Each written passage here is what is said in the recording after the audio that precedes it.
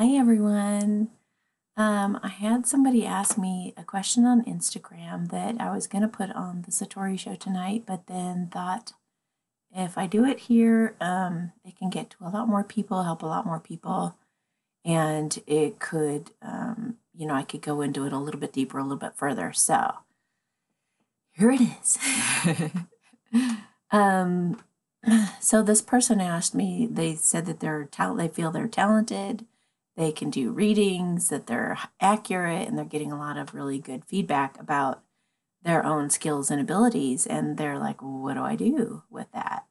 So I thought I would share my own story on the path that I took and see what resonates with you if you're in this also in the same boat, because I know that a lot of divine feminines are really coming into their power right now. And by that, I mean that they are realizing their true potential and they're embracing their gifts and they're really becoming they're becoming queens.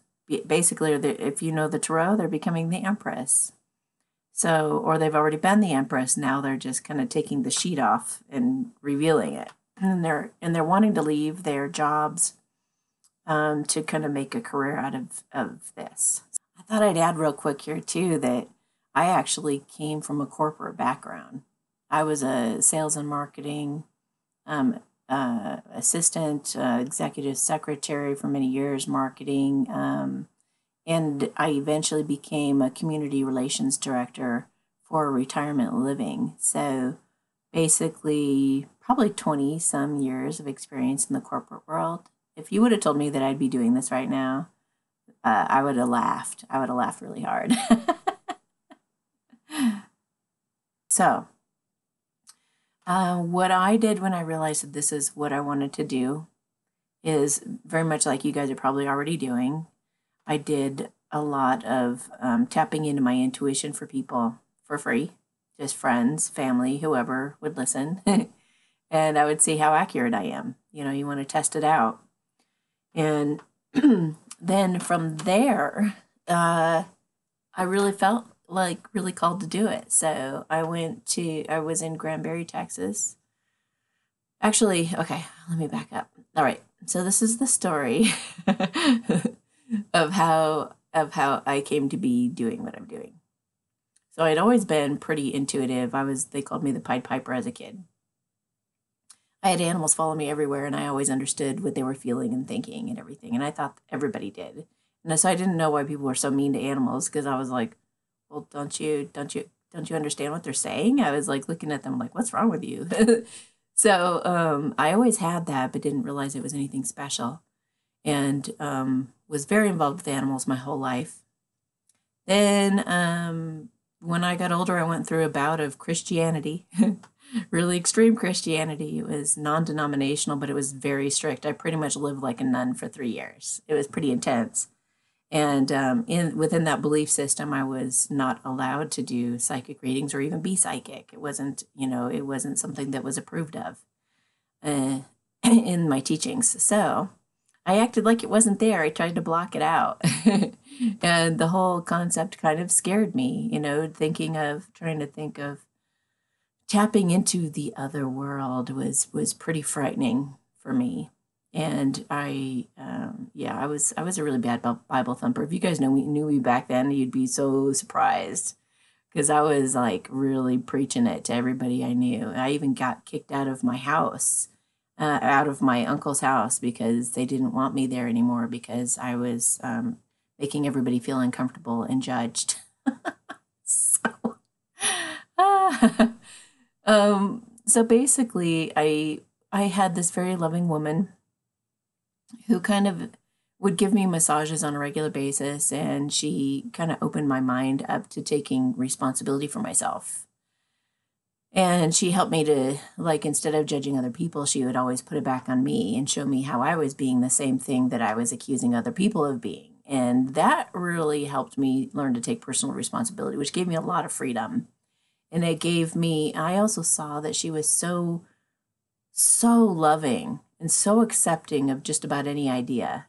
She was just wide open and just so incredibly loving. And she talked to angels and things. And I thought, I want to be like her. Like, I want people to feel the same thing with me as I feel with her, just completely at peace and comfortable, and she was like home to me. And I, it took a couple years to break me of that really strict black and white mentality. And then I started to kind of open up my mind to other things being possible. Even being able to read other books other than the Bible was a big deal. And I read Eckhart Tolle's book when I was really feeling it. She was like, you know what, Amy, I think you're ready for Eckhart Tolle's book, A New Earth. And she wasn't going to give that book to me until she knew I was ready to really look at myself. So that book really opened me up, and I actually, within 7 days of reading it, had an enlightenment experience. For 6 months, I was actually enlightened and didn't use thinking anymore for 6 months. I was just living on pure instinct and energy, and I was like a walking ball of Jesus love. So instead of like reading and preaching the Bible, I was the Bible. I was the walking Bible, and there was no judgment, and there was no Bible thumping or no verses and none of that. I was just living that Christ consciousness energy as a being. And it was incredible. People would come to me and they would cry and they would feel deeply touched by anything that came out of my mouth. And it wasn't stuff that I was even thinking of saying. It would just come out and it'd be exactly what they needed to hear. It was really amazing.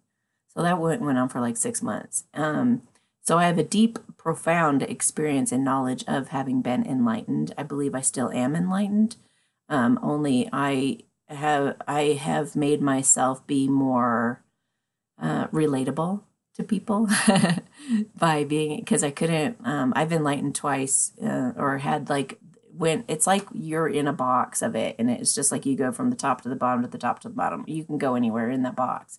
So I've been peaked at the top a couple times. The second time I couldn't even talk for a few days. Anywho, and that's also how I came to realize who my twin flame was too, by the way, because we both went through the enlightenment experience twice.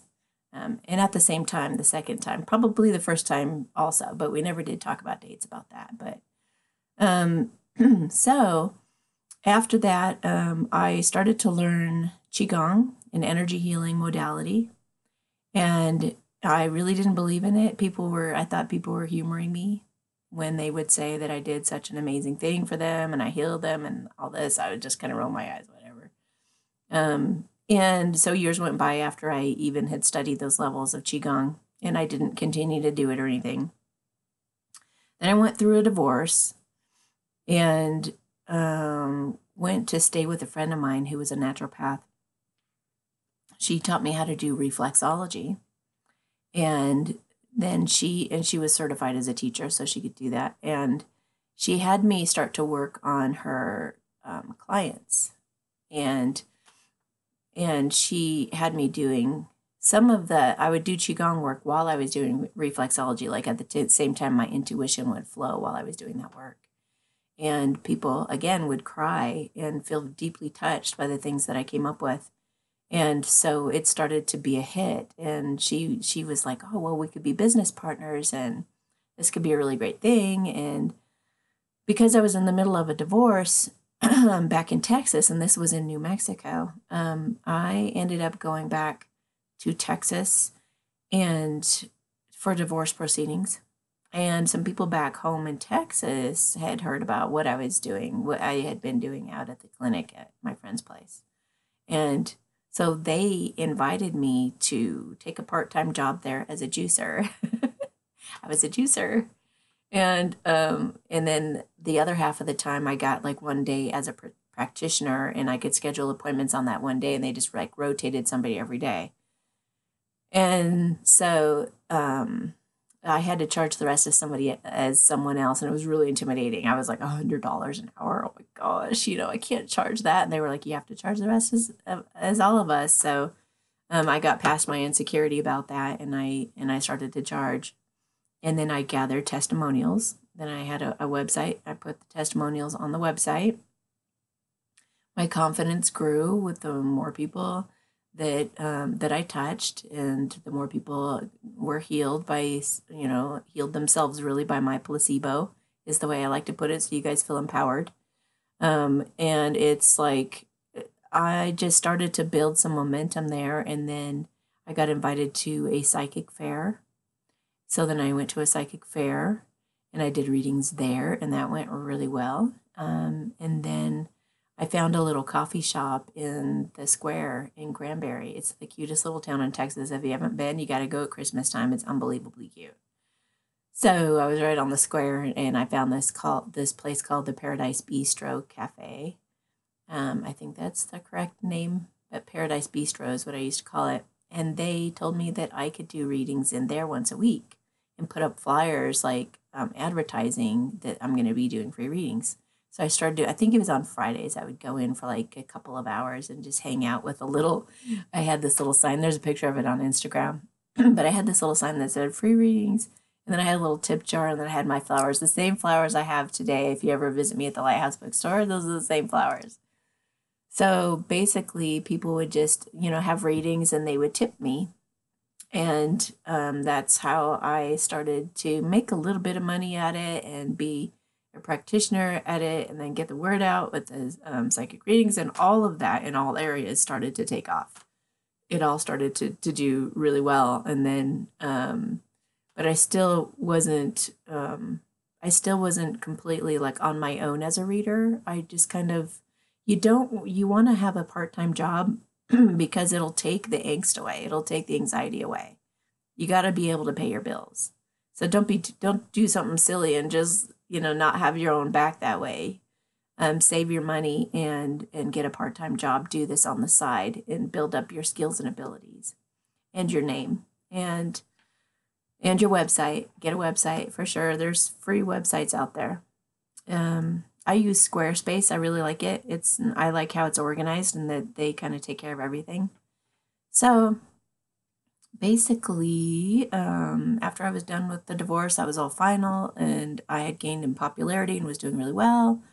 I got an intuitive message that I was being encouraged to come out to Boulder.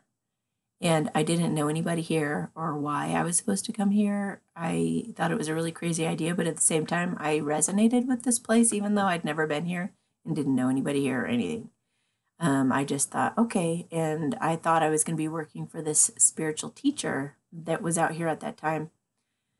And so his higher self had been talking to me, kind of encouraging me to come out here. So I listened and I dropped everything and I came out here.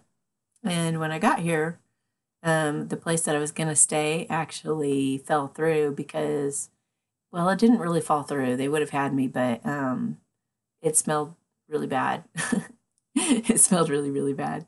And so I couldn't stay there. And so I had to start looking for another place. And I just kept praying, like, thank you so much for all the options. Thank you so much for all the options. Even though I was pretty horrified to find myself in that situation. So then I thought, okay, well, and right after those prayers, like within like hours, no, it was the next morning, I think I woke up and there were like 6 or 7 options of places to live. And I basically just had enough money I just had like enough to put down on an apartment and get going. That was it though. I mean, and maybe buy groceries for a little bit, a couple weeks or something. So I had very little money at that time, and I had everything had squeezed into the back of my Subaru. So I sold a lot of things and gave a lot of things away to come out here and do this, knowing nothing or where I was going or anything. Total leap of faith, total blind leap of faith, and just listening to my intuition. So I got here, and believe it or not, I end up renting an apartment. Or renting, not even an apartment, it was a room in somebody's home. And that woman who rented me a room ended up knowing the spiritual teacher that I was supposed to work for, that I thought I was going to be working for. And she knew all his staff, all his followers, like everything. I thought, wow, this is meant to be. This is crazy, right? So, and then I started going to his parties, and I become friends with, his girlfriend and everybody on staff. And we all had a good time together, but still, like, no opportunity arose and nothing happened. And so I got a job at a hardware place. I did. I got a job at a hardware place. And the only reason I did that, okay, I told myself I'd never ever work retail because I can't stand like being on my feet all day. But this was a place that me and my ex-husband frequented all the time, and I felt really comfortable there. We went, and I'm really into like design and home improvement and all that stuff. So I thought at least I could be comfortable there, and it could be kind of fun to learn how to like work on my own stuff, and not necessarily need a guy, but like be able to do my own, I don't know, all that guy stuff, all that home stuff. And so it was a really incredible experience. I loved working there. The people there were so cool. Ended up meeting a soulmate and a soul flame there. So that was interesting. Didn't know what they were at the time. And so then I had a friend of mine who wasn't even an intuitive or anything. She just called me randomly and she said, you need to go down to the Lighthouse Bookstore. They have psychics there. And I said, yeah, I'll make it down there sometime and check it out. And she goes, no, I really feel like you need to go down today. So I go down there and I go down the stairs. It's in a basement of Ben and Jerry's. And I go down there and the manager thinks I'm somebody else. And I arrived at the perfect time and she thought I was somebody else. And she did this great interview and then hired me. And there wasn't a position open as a reader yet. But, as time went by, as they needed a substitute, I was able to substitute. And then she gave me a shot for a couple times, and I did really well. So she and the owner decided that the next time that the weekend slot was open, that I would get it. So that was really like an honor for them to believe in me like that, and I was so excited. And so that opportunity came, and they made me their weekend reader. So I'm there Thursday through Saturdays now. And basically, that really helped get the name out a lot too. And then I had a day when I was, a lot of people, they all want to know about love and work and all those big subjects. But one day there was a Saturday, I think it was, where I got like 22 readings in the day. And I was just inundated with everybody wanting to know who like their true love was. And I was just like, what the heck? And it just seemed to be such an obvious thing. And I just felt into it. And they're like, no, this is your thing. This is what you're going to do. I was like, well, I love the subject of love. This is pretty awesome. And then around that time, I actually met my twin flame. And so I learned all about it. I studied about it and everything. And I don't know. Then it started to become my thing. And then I had a friend of mine that I'd been friends with for a really long time who was a producer at one point, who's been a producer on several shows. He contacted me and said that he thought that I was ready for a podcast, and he would produce it. And so he actually did that for free, which was really amazing. And so we started a podcast, and I just told him, yeah, it's probably going to talk about fairies and leprechauns and aliens, and sometimes I don't have a filter on my mouth, and I don't know how to say certain things sometimes because I had a stroke years ago, a little mini stroke. So sometimes I'm like, I don't know. So, but he was just like, well, and then I was also like, okay, so I'm going to get chastised also by, people who were like I was. So I was like, oh, I don't want to be out there. But at the same time, a part of me knew, like, I knew I was a light worker. I've been through hell and back. And when you can buoy up like that from the depths of the worst things you can possibly go through in life, and you can come out of it with a really good attitude and pretty much pretty happy, then you got something other people could definitely use. So that's probably you guys. And those are earth angels or light workers and star seeds. I mean, there are so many different categories, whatever you want to name them, but basically people who made it through some pretty tough stuff and became, pretty tough as a result and resilient, and they didn't become callous. They became like lighthearted and good humored. So those are the best. Those are the best that keep, especially those who are pure of heart and pure of intention, or as pure as you can get. Anyway, everybody's got their motivations and things, and obviously I want to make a living at this. So I am doing this for money. But, and as you guys are wanting to too, which I don't think there's anything wrong with that either. There's some people believe you should be doing this kind of stuff for free, but I think that there should be an exchange. And that's just, why not flourish doing what you really love doing and being yourself? I think that's a beautiful thing. So anyway, yeah, everything started taking off with the podcast, and it just has been building from there. So I guess if, obviously you guys are not going to go down the same path. You're not going to be led down to the Lighthouse Bookstore. You're not going to, don't even attempt to follow my footsteps, because you won't be able to repeat the exact same thing I did. But just know, like, I had a really good attitude when I ended up not working for that spiritual teacher. I was like, oh, okay, well, that's not happening. So I guess, we go on to plan B. Plan B could be even better. Plan B turned out to be the jackpot. I was so grateful, so glad I didn't end up working for him, because now it just doesn't resonate for me at all. And I do my own thing, and I'm totally in my power, and I'm feeling awesome about it. And just, I don't regret it one bit. It was one of the best things that's ever happened to me, is not working for him. So I had a really good attitude about everything that happened, and I knew that I was divinely led, and I was listening to my intuition. I was keeping my heart open. I was wanting to help. I was wanting to help from an unbiased place.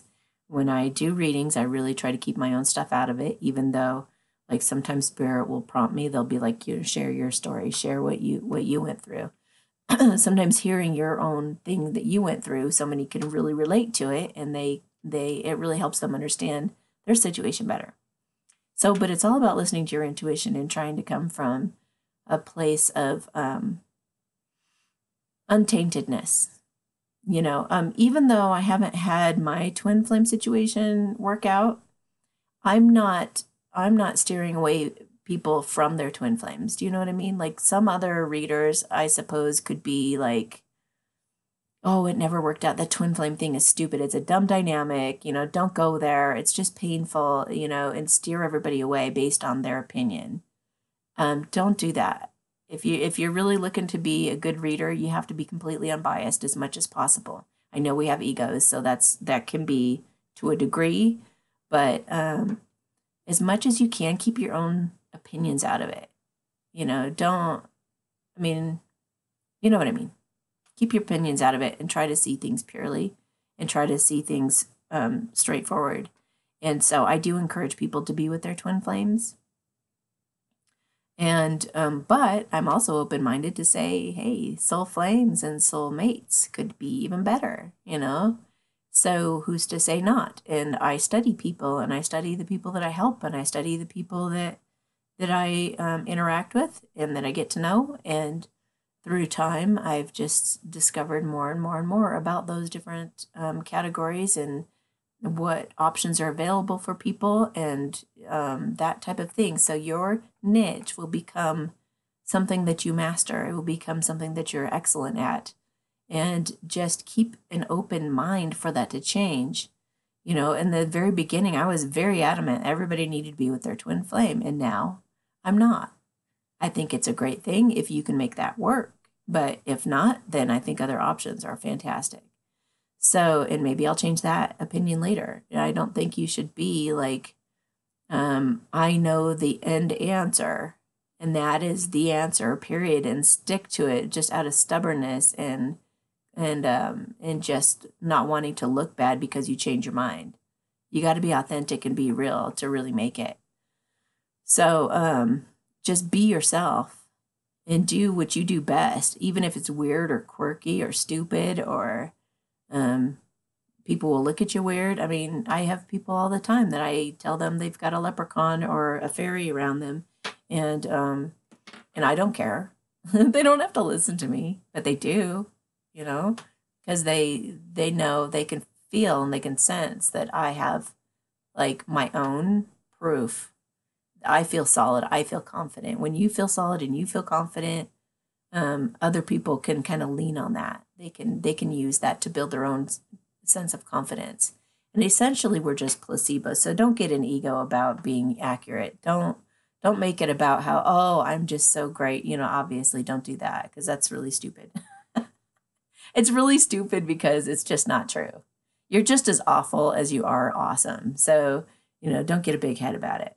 So, in fact, there are some people who get all egotistical about it and then they lose their intuition. So I'm just saying the other side deserves and needs respect.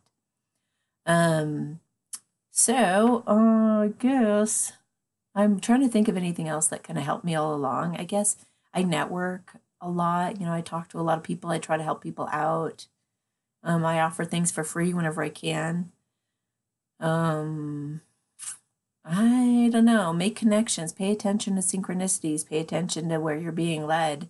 Keep a very optimistic and high vibe attitude, and keep yourself from any kind of worrisome thoughts or any kind of stressful thoughts or stressful people or drama or any of the sort. And you will be led by your higher self. Your higher self wants you to have ultimate fulfillment and happiness in every area of your life. So if you can just stay quiet, stay present, follow your intuition, then you will be led to success. And the success for you may be just being able to do this full time. That's awesome. Or even part time. Just putting it in the mix of what you do. If you're an attorney and you love being an attorney and you do readings on the side, fantastic, if that's what you love. If you want, to be whatever you want to do, whatever you want to be, just be visualizing it. You can't step into that if you can't picture yourself doing it. So, and that actually is true for your true love person too. You got to picture being with them so that you can be more comfortable with them in a way. You got to use your imagination to get comfortable with it. So anyway, I hope this helps. And if you guys have any other questions that you'd like me to clarify for you, you can comment below. And if you like this video and would like me to make some others, let me know what you'd like me to talk about, any other questions that you have about my development and what I've been through that helped me get through all this stuff. Let me know. You can always call into the Satori Show and ask me for free on my podcast every week by calling 256-291-1191 every Sunday at 6:30 Mountain Time. You'll have to figure out what that is in your own mountain or in your own time zone. And also you can click your bell notifications and subscribe so that you get these videos as soon as they come out, and check out my other videos for sure. So have yourselves a beautiful day, and I'll talk to you guys later.